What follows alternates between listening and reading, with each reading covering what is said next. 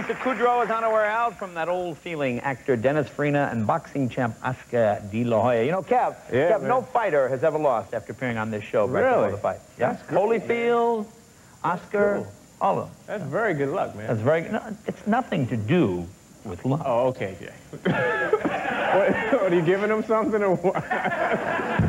It's that karma thing. Oh, karma. Now, my first guest, an Emmy-nominated actress who can be seen every week on the wildly popular show Friends. She's also starring in the movie Rami and Michelle's High School Reunion, which opens April 25th. Please welcome Lisa Kudrow.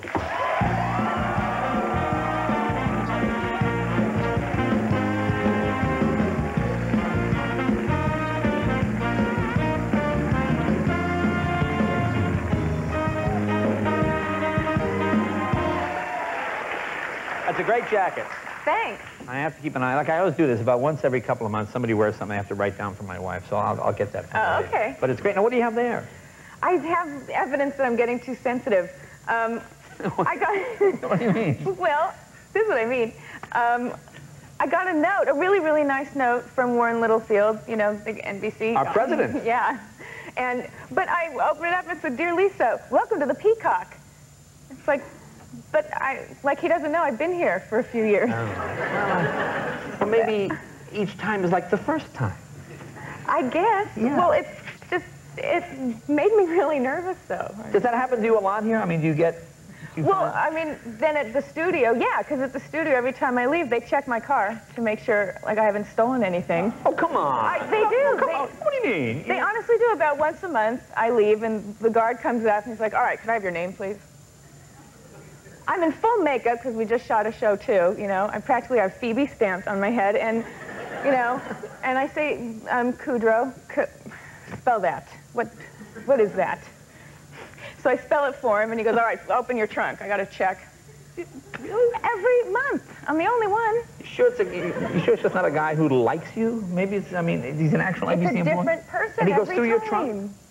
And they go through my trunk, like, you know, okay, I'm sorry, I shouldn't have taken Joey and Chandler's apartment home.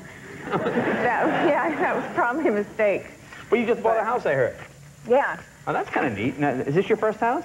Yeah, it's our first house. It took us a long time to find, too. But it was, you know, it was really fun looking, though. Oh, I love to look in houses. I love to do that. Just kind of poke in and be a looky-loo and pretend I'm going to buy and then get the realtor all annoyed. That's my favorite. Yeah. We annoyed a lot of realtors. But you know what they do here, which is so weird? Well, I guess because a lot of celebrities live in this town, and they're not supposed to tell you whose home you're looking at, but they always would say, "Well, I can tell you." Oh, yeah. So one of them was, well, he used to be, the guy who used to be the artist who was called Prince at one time. Oh, okay. I don't know what his name is now. Sorry. I'm sorry. He's this thing. Yeah. The symbol. Yeah. He's the symbol. So we saw his house once, and it really was all purple, and that symbol was everywhere. Oh, that's weird. Yeah, but it was kind of fun to be in the guy who used to be the guy who had a name at one point in his life. I don't know. You know, this is absolutely true. My wife and I bought our house. We're looking around. So we go up on Cielo Drive. We see a real, oh, there's a house for sale. It's been empty for a while. Okay, so we get in the house. That's very nice. So how long has this been empty? Oh, quite a while. Oh, why? Oh, there were some family problems. And I said, oh. What kind of family problems? Oh, just family problems. You know, families. I said, how long has it been empty? The guy said, oh, gosh, about 20 years, but everything is updated. I said, 20 years? And my wife and I go, gee, it's a beautiful house. And we stand outside, a tour bus comes up. It's the Manson house. Oh, my God. On Cielo Drive. It was the Manson house. Where the murders were? Where the murders were. Yes. The realtor said, oh, some family problems. They tried to show us that one, too. Did they try to show you that one? Yeah. They've been trying to sell this house for 20 years. Yeah. There's a silly disclosure law, we have to tell you. It's so meaningless. It's like the worst crime in the history of... Oh, yeah, there was some hippie people came. There was some nonsense with some knives. Who knows? Yeah. A little mishap. Well, now you guys, Friends is on a bit of a break. So what do you do to relax? Do you like to relax? Yeah, I would love to relax. I forgot how. Oh, God. Is it hard for you to relax? It's really hard for me to relax. I used to be able to just sit in front of the TV, watch an old movie, and I was relaxed and good. Now I have to sit in front of the TV, pick up a Game Boy, and turn the computer on and play solitaire. So while solitaire, you know, I win that, then play a Game Boy Tetris thing, and then watch a little, okay, good, and then, oh, I'm a freak. Yeah, just got to do two things at once. Three things at once. Yeah. Well, let me ask you about this movie. Now, this movie's about high school reunions, right? Uh-huh. Now, did you go to your high school reunion? No. I went to the 5-year reunion. Oh, okay. Well, that would be the same. Was that fun? Well, no. No? Not especially. Sorry, it just wasn't. I don't know. There was, like, these people. We had just been out of college, though, like a year or two, so no one really had accomplished much. And except for the couple people who are really proud that they got out of jail and made it to the reunion. Oh, that's good. And one guy in particular, who I guess was like really cute in high school, decided to like make my, reunion night dream and talk to me. And he was like, yeah. So no, I just got out today, hopped on my Harley, and made it over here. You look good. It's like, oh my God. Oh, there you go. Now, were you a high school? Like, did you go to your prom and do all that stuff? Were you a big high school? No, I didn't. I didn't go to my prom. You didn't you didn't get asked to your prom? I asked a guy that was a friend of mine who was in college to take me, and I had a, here's why I didn't go. Because I didn't like the way my dress came out. And I didn't want to be seen. No, wait. So you were all set, I mean, the prom was like... Tomorrow. Hours away or something.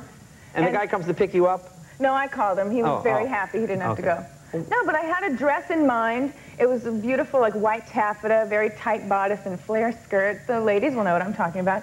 And the men are really bored. This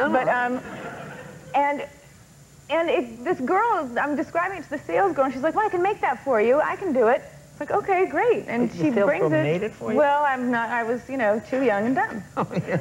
And she brings it over, and it's a white taffeta tube top and gather skirt. Oh! Well, come on, see? I heard it. Everyone gets it. You get it. With your midriff showing, it was just, oh, that sounds great, actually. How many guys want the tube top with the midriff? Yeah.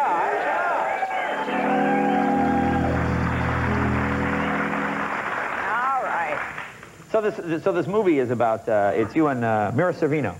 And she's real good, too. She's great, yeah. We haven't seen the film yet, but I saw a couple of clips today, and it looks like really funny dialogue. It is. It's really, really funny. Is it based on a play? Is that what it is?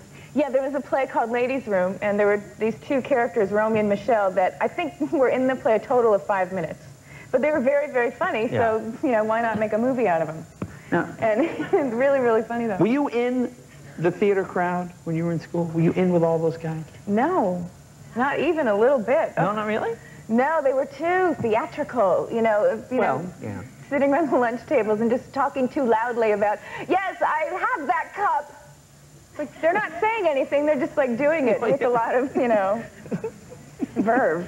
They were just... I know what you mean. I know what you mean. So I didn't want to be that. Well, let's show people this. This is really funny. Now, are you guys on your way to the reunion here, or what's happening? Yeah, we're on our way to the reunion, and we're pretending like we're business women, and we're going to impress everybody, so we're, like, trying to make up a lie about what we do, and then we get in a big fat fight. All right, here, let's take a look.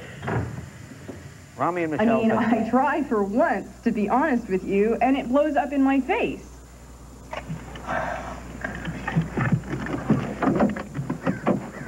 God. You want to be honest? Okay, good. Let's be honest. I let you have the ideas. What? Yeah, I let you have the ideas, so you won't feel so bad that I'm cuter. You are not cuter, Michelle. I am so cuter. It's like common knowledge, Romy. Everybody thinks so. I'm the Mary and you're the Rhoda. That's ridiculous. You're the Rhoda. You're the Jewish one. Oh, my God. I'm talking cuteness-wise, Romy, okay? And cuteness-wise, I'm the Mary. That's crazy. You have absolutely no proof that you're cuter. Oh, proof? You want proof? Okay, fine. Who lost their virginity first? Oh, big wow with your cousin Barry. I wouldn't brag about it.